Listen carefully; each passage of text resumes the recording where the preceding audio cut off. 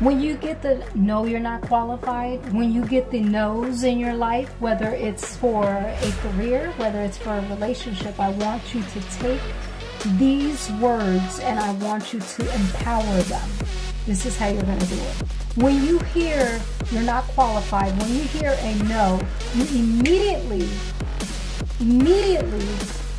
jump into that mindset. I'm not worthy. I'm not good enough. Listen, when you're at your highest self and you're connected to thee, you will realize that when people tell you you're not qualified or they give you a no, it's simply because it is the truth. You're not qualified. You're not qualified for that job. You're not qualified for that relationship. You know why? Because you're overqualified. Because it doesn't align to you and who you are at this very moment. So imagine living your life in this way. Imagine that.